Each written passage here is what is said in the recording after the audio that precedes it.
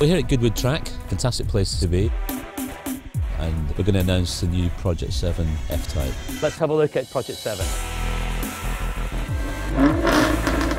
The car, of course, was inspired by Jaguar's great racing pedigree. It's also, as I'm sure you're all aware, the 60th anniversary of the D-Type, and the design, there were many design cues, particularly the fairing on the back of the car. 12 months ago we showed a concept car which was called Jaguar Project 7.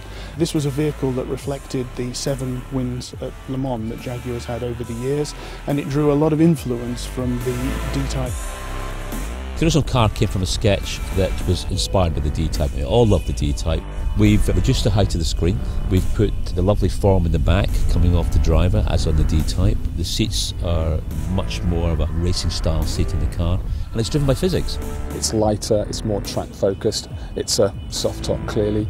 It has 575 PS, which is the most powerful version of a Jaguar ever built actually. Quite simply, it's our most powerful Jaguar road car yet.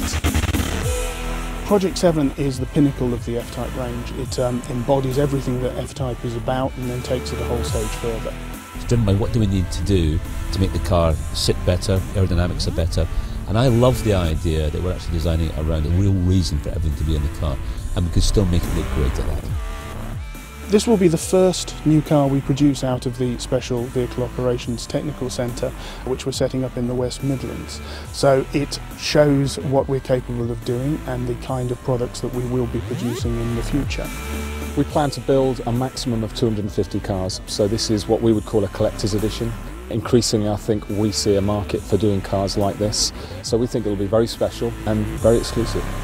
To bring that sense of excitement and rawness and racing back into the fold of Jaguar is so important to us. It's in our blood, it's in our heritage. I have to say, I absolutely love it.